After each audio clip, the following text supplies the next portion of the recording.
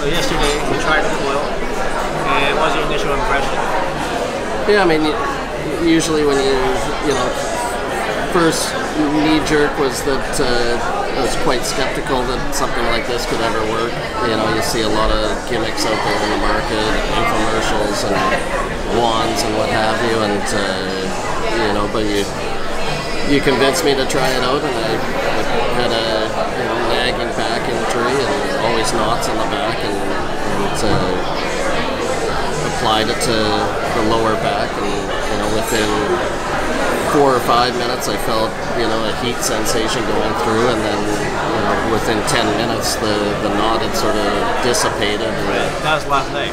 And that was last night, and it's still I think it just released the muscle, or I'm not sure what happened, but it feels a lot better today. Yeah. So your pain was at what level out of 10? Probably like a 6.5, 7. And then it dropped to what? I mean, now it's probably a 2. 2? I can feel that something was there, but that's about it, and it's not something that's nagging me.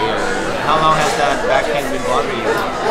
I mean, it's chronic. It's chronic? Yeah. A long time? Yeah, since early soccer years. Wow. So it comes quite often. So if you had that coil on you all the time, what do you think it would do for you?